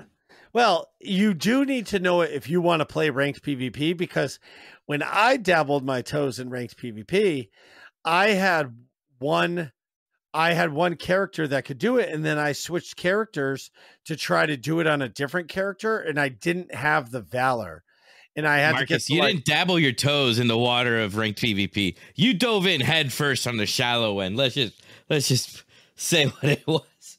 It was awesome. I made so many toxic people miserable, and it just proved that people are just unhappy. What were you going to Oh say? man, Kogass? I cringed so hard when you were doing that. But you have to say it had took balls to do it. Like I did fine. And you know what that was awesome is as mad as these players were, the people in my chat that were ranked PvP players were helping me Oh, absolutely. get better. They're like, Marcus, you need to make sure you do this. You need to make sure that you do this. And by the end of the night, I was holding my own for about a minute. Yeah, absolutely. That is something that's actually been really cool over the past season. A lot of ranked players that enjoy playing ranked have been saying, you know what, we need to change our approach to the ranked community because everybody being toxic to the new players slowly kills off ranked PvP. And so what ends up happening is there's no more ranked players because there's no new blood, and the old players are like, well, I'm tired of ranked PvP. So that's something that's actually really fun to see is the change in the attitude of the player base for ranked. I mean, yeah, you still get your angry bad apples, but there's definitely been a lot of voices out there that have been saying, you know what, let's work on helping people out and getting them a better experience, like what you got versus what I got my first year of ranked PvP. Well, let's just be honest. So in the beginning of the night, I actually had to ban like 7 people from my chat. Like it was like insta ban. They came in, they found out I was streaming, and they like the toxicity that came out, like the mods were in full force that night, like banning people. But once we banned like 7 people, some of the people in the chat, like it got so bad that I remember guys were stucking when we were waiting for the match to start because they would rather stuck it than play with me. And yeah, that's a shame. Was like, yeah, and I was just like, whatever, I'm gonna play. Like, you're lost, dude. But like some of the people that came in my chat were like, dude, do this. You need to push Saber Ward. The second the fight starts, Saber Ward. Then you need to do this. And they're like, don't you know your class? Yes, I know my class. Do you know it for PvP? Fuck no, I don't. But I want to do this. And after them saying that, you know, I should really practice, the truth of the matter is this. In the game, I think if SWTOR wants to invest in ranked PvP, there should be a arena queue. Like have your regular PvP queue that like Chimeri does, but then you should have an arena queue that's like preseason all the time for ranked. So like guys like me, I could go into the ranked queue, unranked, ranked practice, we'll call it ranked practice queue, and learn how to play the objectives there. And then once I feel like I'm ready, then join ranked PvP and not look like such an idiot. But we're never going to get that. So moving on. So what else came out in this wonderful giant update that we've been so excited for? So there's been a lot of changes. I'm going to kind of just breeze over them because some of the majority of them actually don't interest me or affect me, I should say. They renamed the end game mats. Okay. Moving on from that, I mean, it's pretty easy to understand them. You'll see where they came from. There's no reason to go over it. Eventually, you're gonna just know them as they are. They fixed names on stuff. They updated some classes, so things actually work like they're supposed to. They also, do we talk about the break that happened? I don't know if we want to talk about the break just yet. We'll hold off. We'll hold off on that with how they broke the game. Apparently, my jugs are broken. Oh no, you can't fucking skip over that. But hold on. We'll get to the end first, and then we'll talk about that. All right. The two biggest changes that I really like are the story mode bosses, or the raid bosses now drop more tech frags. And they've made OEM's RPMs cheaper via tech frags, so you can start crafting your 300 level augments much easier. So they're not going to be overinflated price of over 1 billion credits. That's a good plus. Yeah, anytime that you can combat economy, it's good for a game. Right. So they're not going to be super expensive, because I was actually crafting 300 augments and making a billion credits, as soon as I crafted. Well, I was making like 3 billion, because I would craft one and it would crit 2 times. So I'd have 3 augments. Billion. Yes. And then they finally added losses count towards your daily and your weekly in regs and ranked PvP. So that is a really good change. So if Atrax, that is a change that should have never been needed. Well, of course. I am so upset. As soon as I heard that news, I was like, why are we doing that? There's no reason to do that. I remember. Don't take away losses from this. Right. Well, you're creating toxicity. So if Atrax and I are new PvP players and we're jumping into a game, regular PvP, and there's Kogass, seasoned PvP player, and he's like, I just need one more win to finish out my weekly and I can go to bed, right? Queues up in a match. He gets 2 shitters like me and Atrax at SWTOR PvP, and we get our asses whooped. Now, this dude is mad that he didn't get his weekly. Next thing you know, he's raging at us because we're so bad and we shouldn't queue for PvP, blah, blah, blah. Now, I'm not saying it would be that bad, but it is that bad. Oh, no, it got that bad. Don't get me wrong. It got that bad. People were standing outside of the map or as far as from the action as they could, and they would just be keyboard warriors and just say, you guys need to just let them win so this game can be over. I need another match. I need a new team. It was terrible. It was terrible. I mean, you want to say you're trying to get rid of toxicity? That just really promoted a cesspool of toxicity, and it took them 2 years to change that. And that was something players and PvP players and PvP content creators, not just myself, who were like, don't do this change. Do not make it wins only. That is not good. And now it took them 2 years to do that. Come on.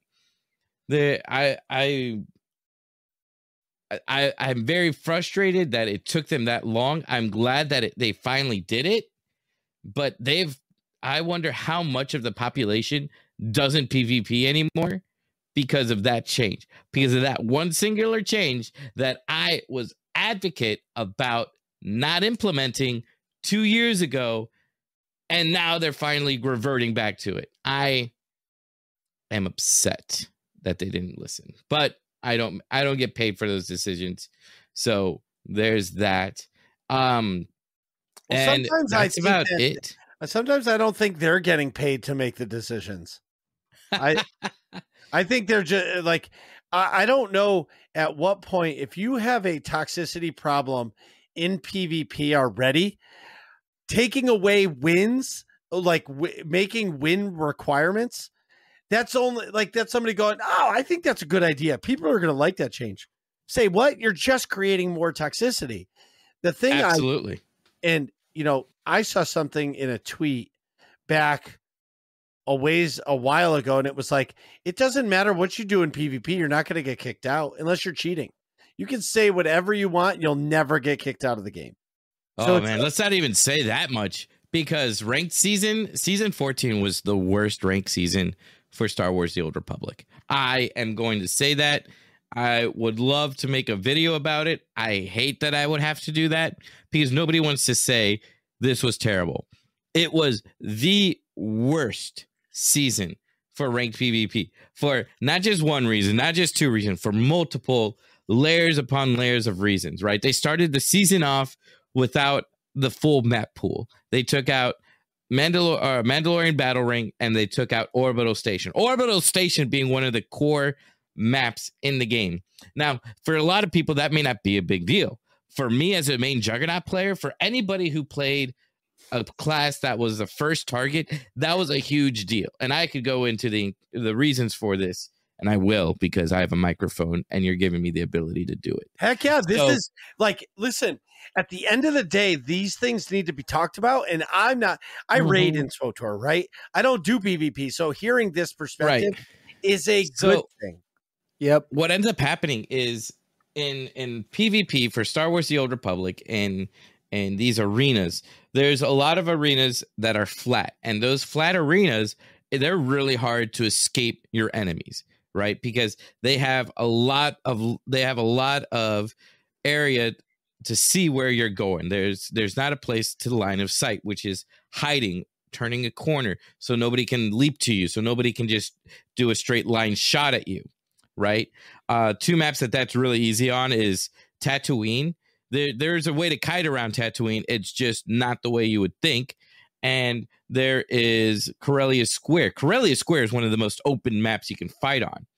As a primary target, and I'm not even saying as a juggernaut, I'm saying as a primary target, you only have 1 out of 4 people to go for.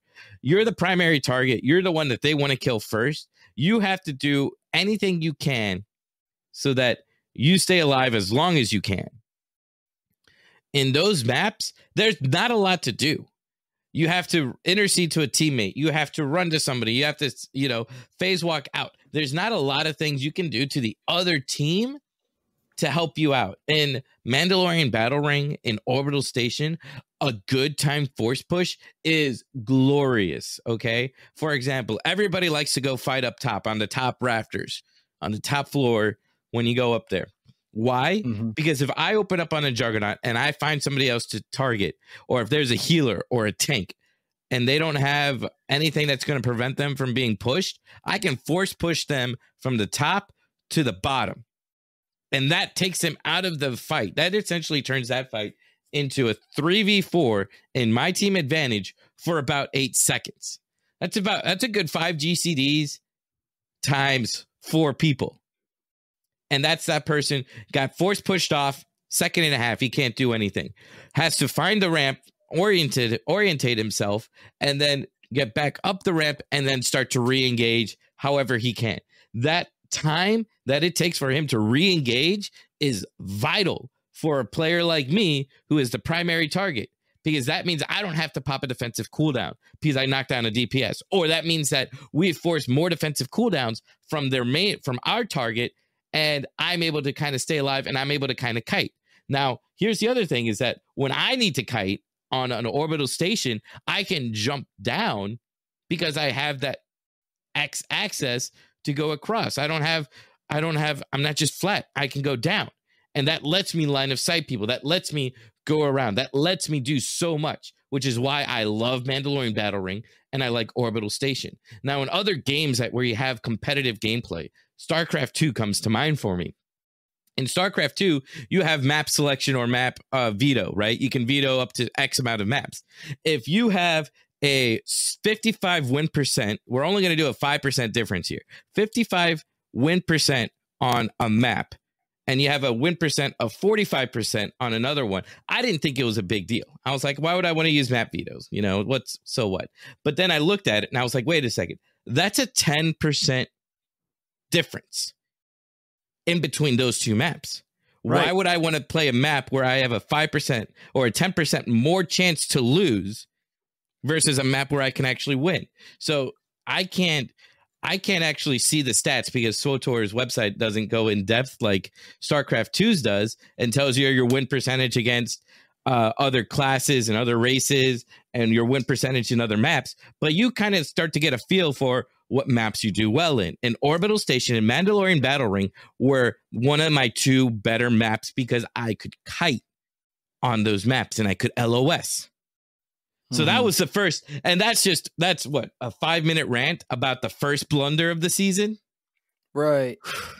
And so go ahead. From my perspective, I hear you talk about these, all these different level designs and how they interact with the classes and what you have to do personally. And when I hear that, because I'm, I played a ton of SWTOR and then I kind of stopped because, PvP hasn't super interested me. And I've, mostly a PvE story player, which I really think so far as a casual player is where the game shines. And if you compare that PvP experience to some of the others for other MMOs, it's I have high hopes for the SWTOR team, you know, that they can kind of help reevaluate these PvP maps, things of that nature, because it sounds like for now that's what a majority of the community is, you know, is people like yourself who are, you know, hardcore PvP players. Yeah, absolutely. The thing about it, go ahead, Marcus. No, what I was going to say is the thing is I believe if you're going to have ranked PvP, every map should be available, just like Call of Duty, right? They put every map available, right? Sure, if you have a map in the rotation that people don't like, it's still in the rotation, but you could put it at a less of a percentage to win, right? Right. But restricting players from maps, because I'll be honest, when you restrict somebody from getting Nuketown, and that is their favorite map, now their percentages of winning might go down because they're not playing their favorite map. And when you restrict people from playing anything, once they're put restrictions on you, people stop going, right? Right. Well, they were saying they took those maps out because they were saying they needed to get rid of desync. That was their reasoning. That's the same reason why Vanden got taken out as well.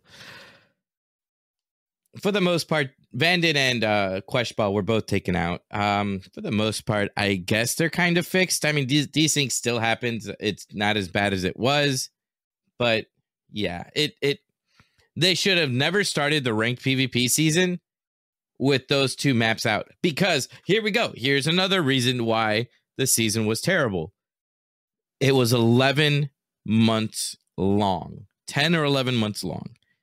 They previously have stated, we want to have shorter seasons. We want to have seasons go from 4 to 6 months. 10, 11 months is not a little bit over 6 months. So they still had time to just not start the ranked PvP season. Right. So that's another thing that happened this season in ranked PvP. Just too long of a season. Yes. Well, I'm going to look at it as seasons go, right? The Destiny season is like 3 months. And that's their season. And then they move on. I don't know if Destiny has a ranked PvP, but what I'm saying is their seasons last, I think, 3 months, where that's how you keep it fresh. But again, I feel like when a season goes on too long, people stop playing it. Because like as soon as the ranked season comes, people are in it. They're playing because they want to get the rank. They want to play the games. But as time goes on, they're like, why am I continuing to do this? I've already hit my rank on 5 characters. Yeah. And it just comes down to development, honestly, and rewards, right? Like if I feel like they can't produce rewards fast enough to be able to shorten the season what it should actually be. And I don't know what it takes to make a reward because I'm no developer, right? I just think the proof is in the pudding. 100%. But either way, I think we're going to circle back. I think that them taking out losses didn't count and putting that back in the game is a good thing for the community and the soul of the game. Because now, but I wonder how many people will say it's too little, too late. It's been 2 years. You got to remember, this game is 10 years old. 2 years, that's 20% of the lifespan. Well, 80% of the lifespan, we had that. So I really want to see how. I wish I could see that those metrics, because that was something that I would have been like, hey, don't do that. That's a bad idea. Don't do that. And then be like, well, whoops. Well, I think, okay, so I'm going to play that game with you a little bit more. So I think the people that have left the game because of the PvP changes are not coming back. Absolutely not. All right, so I'm not shouting out anybody's name. There was a streamer, and he streamed only SWTOR. When the content dried up and he was waiting for the expansion, he switched games. Okay. And since he switched games, he hasn't come back because he's like, look, I'm playing a game that I'm enjoying a lot. And I'm not talking about myself, right? For me, if I was a PvPer and I'm like, well, I think these things suck, and they did suck, and now you're saying the last season was the worst they ever had. If you're a ranked PvP player, why wouldn't you go play a different game and start trying their PvP? So that's kind of where SWTOR has a very unique PvP aspect to it. Your white bar mechanic is something that I've never, when people talk about white bar being different, I don't know what that is. And then they explain to me that there is no white bar in WoW. There are like, your effects become less and less effective as your match goes on, but there's no effective white bar, which is essentially the central mechanic of stuns and CCs. And in solo ranked, in group ranked, it is the primary mechanic that you work around, right? Your white bar is, if you don't understand it, your resolve. It's the mechanic in which you get stunned or CC'd. Once you hit a certain stun or CC ratio within a small amount of time, you hit a white bar, and your white bar means you can't get stunned or CC'd. If you are a tank or a healer, you want to make sure you don't use your CC break in order to help somebody on your team, because they're going to try to bait you to use that and then try to kill one of your teammates. I mean, this is going deep into the deepest mechanics of it. Well, sure, but you want to try to get your stuns off and hit both the tank and the healer, and to do as much damage as you can to the DPS and force them to use a defensive cooldown. Once that defensive cooldown's used, you have to wait around and keep swapping targets off a guard. And then when you're ready to reuse your stuns, or somebody else is ready to follow up on it, you have to do you do that again, and you force another DCD. You're not going to kill a good ranked group team in the first minute. It's going to take a good 2.5 minutes to start doing it, because you have to wither down their defensive cooldowns, and you have to force people to use their CC break. That is probably that is what makes games so sweaty, because you're talking to 3 other people and you're talking about, what CC am I about to use? Do I need a hard stun? Do I need a force push? Who am I doing this on? Where do I go? Who am I attacking? This is all going on within seconds, and this is changing every 1.5 to 2 seconds. Swap, guard swap, guard swap, guard swap. As a tank, I was just constantly guard swapping and interceding. Guard swap, guard one person, intercede to the other person, make sure they're not using a defensive cooldown, because my intercede is supposed to act as that short-term defensive cooldown. I used a CC break at the wrong time. Cool. The other team just saw me do that. They're going to use their next CC on me. I can't do anything about it. I'm literally going to stand next to my teammate and watch him die. That is what makes the game so sweaty. And I don't know, you guys can't see it, but like, my hands are sweating just from remembering all this stuff from ranked PvP, because it's so intense. You're in there, you're in voice with all these people to get all of that coordinated, and the other team is doing the exact same thing.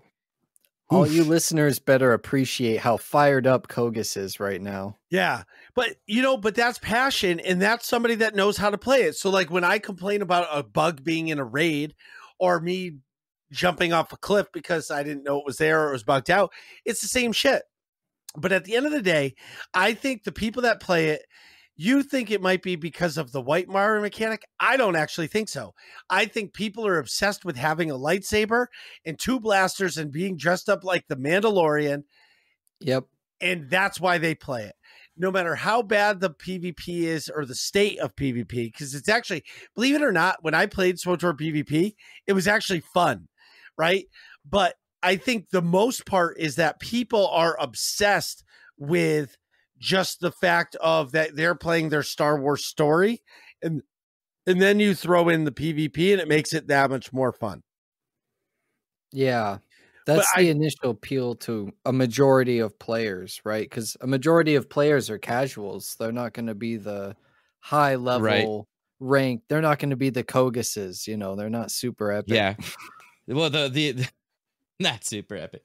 That might be the initial appeal. If you get into ranked PvP, or if you just get into PvP in general and you start to understand those mechanics, that's the part that ends up keeping a lot of people in there, just because they're so unique.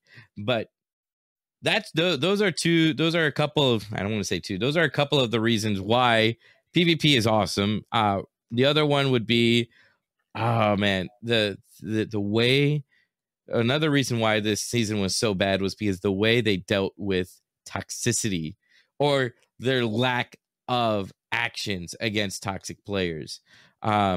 We saw an abundance of toxicity, an abundance of just unwilling to play, you know, just like we were talking about earlier, where people would just not engage in the map. They would stuck it, not because somebody was bad like you, Marcus, but because they didn't like somebody on their team.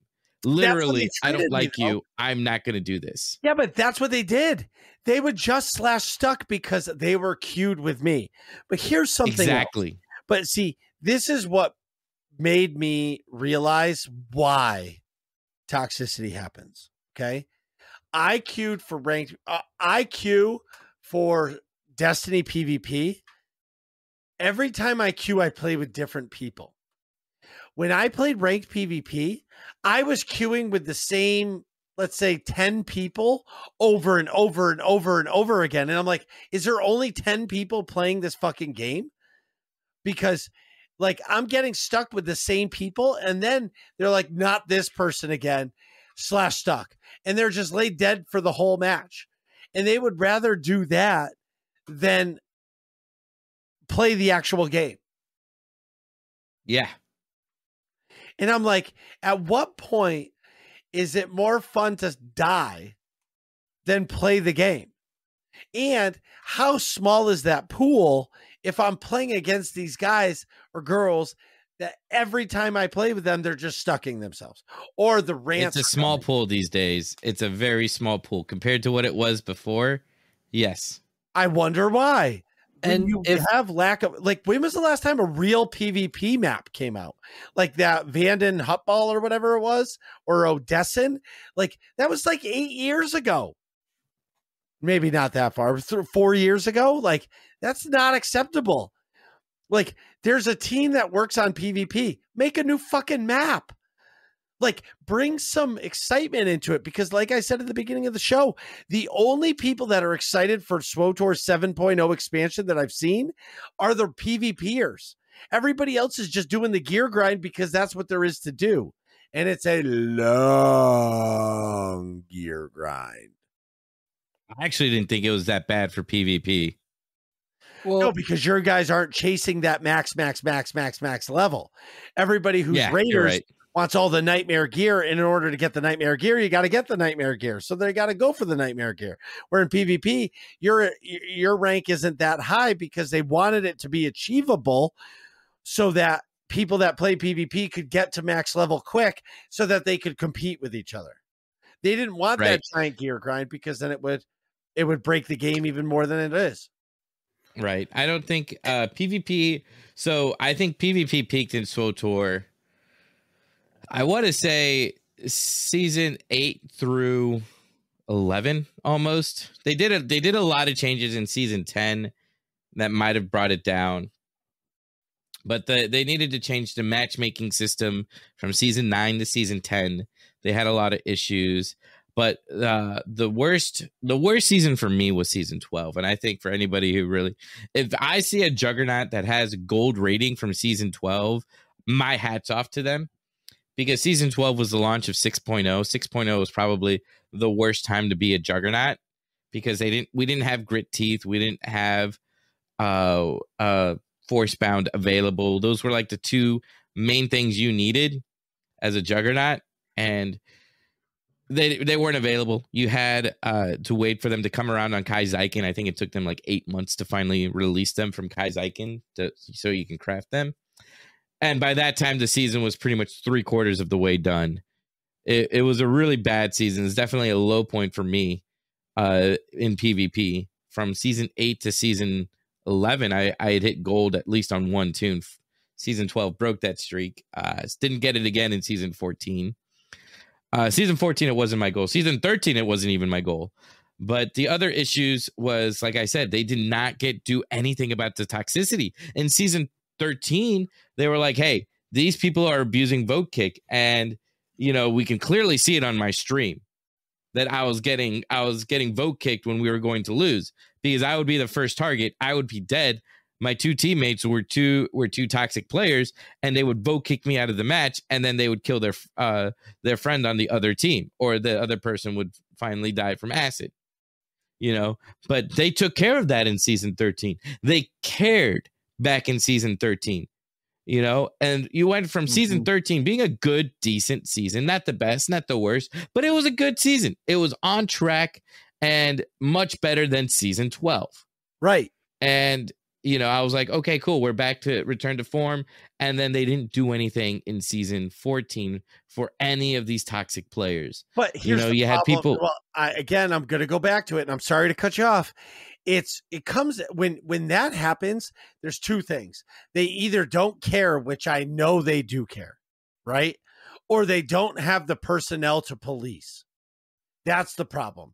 I think in the state of the game, or the world, there's a lack of developers developing the game for whatever their reason being. And because of it, the game is hurting for it. And like you said, the shit that I heard that those people were saying to me via like chat, and then even once I left the queue and I was just on like the fleet, people were finding me, continuing to berate me. Like I had to legacy block people. So yeah. Either way, and they even messed up legacy block. I'm going to take this another step further. They screwed up legacy block, because when they say, oh, you are now ignoring blank legacy, they don't tell you the character name. They should have just said you are ignoring blank character's name legacy. Because here's the thing, was I had tunes that I would play ranked PvP on incognito. They wouldn't be Kogass. They wouldn't be any. The only thing that you might think it was me was that I had the same gear except for a main hand. I went as far as changing my main hand to throw people off and to have looks that weren't my normal looks on my tunes, so that I could play ranked PvP on tunes that people didn't know were me when I wasn't streaming. Because that's how much I played ranked PvP in season 13. As soon as they brought in legacy ignore, they screwed me over, because what people would do would be like, oh, who's this other player? We don't know who this is. Legacy ignore. Oh, that's Kogass's legacy. Guys, that's Kogass. And now I am no longer incognito on any of those tunes, because they screwed up that legacy ignore. Well, I don't know if you guys knew that or not. Well, that really screwed over ranked PvP for me. That's pretty shocking, actually. Yeah, but at the same time, so I understand both sides of the coin, because on the other side of the coin, if somebody is really bad to somebody and they like need to get rid of them, they could just have another character, and they could just berate them again. So it's kind of a catch-22. I understand you're getting. All you have to do. I'm not saying don't have it legacy ignore. Don't have them say the name of the legacy that you're ignoring. Yeah, don't give up. If my two name is Marcus B, say you are now ignoring Marcus B's legacy, instead of saying you are ignoring B814 legacy B814, because that's what they did. That's a sweet legacy name. Yeah, it's a sweet Twitch name, man. You should combine the two. So anything else in 7.0.2 that stuck out to you as an update, or is it really just bug fixes? It's fixes and the lack of fixes. We still don't have augments fixed in PvP. If you guys didn't know right now, augments aren't working in PvP. So if you're talking about not worrying about a gear grind, you also don't need to worry about augments working. So your alacrity threshold and your accuracy threshold, if you go for either of those two stats, you cannot get those hitting with your augments because they have augments disabled right now. 7.0.2 was supposed to implement an attempted fix, I believe, but it did not, from what I understand. It's only been out for a few days, and I didn't really check yesterday. I've kind of been lackadaisy with it with regs. I just want a PvP. I'm not really worried about how big I'm hitting unless it's, in a negative impact where, I was like, why am I getting 320 gear when my 306 gear works better? I'm going to stick to my 306 gear for a while. And then they finally fixed it. I was so sad. I loved being min-max in 306. Oh, God. So that also stuck out as a not fix for PvP. So even as you're saying all this, I still enjoy PvP in SWTOR in 7.0.2. I'm still enjoying playing Juggernaut. I'm still actually going to probably play Rage. And that you bring up a good point. They said that AoEs aren't properly working, or they weren't properly working. I think they might be fixing them. Something was going on with an operations thing, and they said they fixed it. They did a hot fix on it, but it messed up all AoEs, which means Vengeance Juggernauts were not doing any damage to anybody but their one target, which means what you just said is you cannot do AoE damage or AoEs. So you can't AoE taunt, you can't AoE heal, you can't AoE damage. Like, oh my God. Like, I'm sorry. Here's where this is where I'm not a game developer and I don't understand it. But like, you would think after 10 years of doing something, you wouldn't. I think they fixed it. I think they fixed it. There is an official dev post that says we're seeing reports of issues occurring with AoEs not working as intended in operations.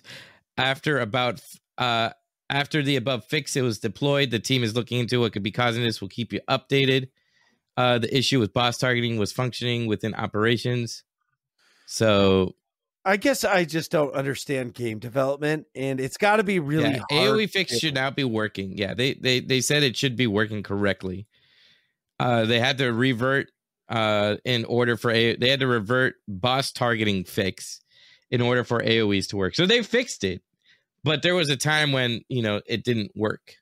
For a little bit today. Have they given an update on when the new operation is being released? It's like that part in Titanic. It's been 84 years, and it feels like it was yesterday. Yeah, I have no idea when the operation is supposed to come out. Okay. Great question. I like that question. That's a really good question. Thanks, Musco. No problem.